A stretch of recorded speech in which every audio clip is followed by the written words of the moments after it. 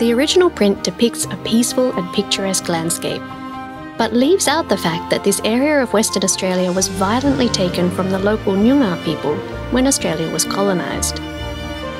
The two men in the centre are completely oblivious about the significance of the land they are standing on. These are songlines, or notations of paths that Aboriginal people used to map out their territories. UOB Southeast Asia Gallery 3 contains images of similarly scenic landscapes, made in different parts of the region in the early 20th century.